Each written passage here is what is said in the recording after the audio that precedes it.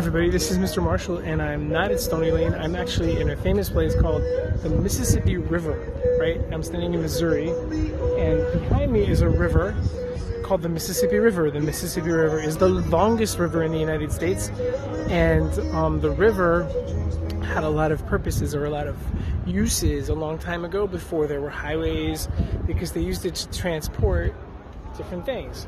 And so what I wanted to bring you this wonder video about today was, how do all these different kinds of things in nature help us with our lives, right? Like the Mississippi River was used to transport things, right? But this is something else that you can wonder about.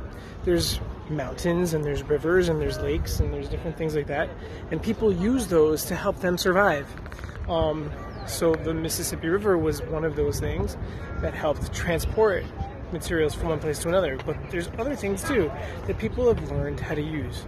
Okay, so that's something that you can wonder about. You can read about it in a book or on the internet, or maybe talk to someone that knows a lot about it, or you can think about this river, the Mississippi River, and all the different things that it's famous for. So why don't you do that? Read about that.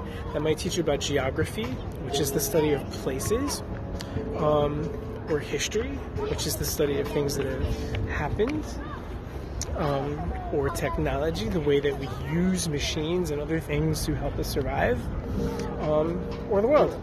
Okay? Why don't you do that, and I'll see you next time.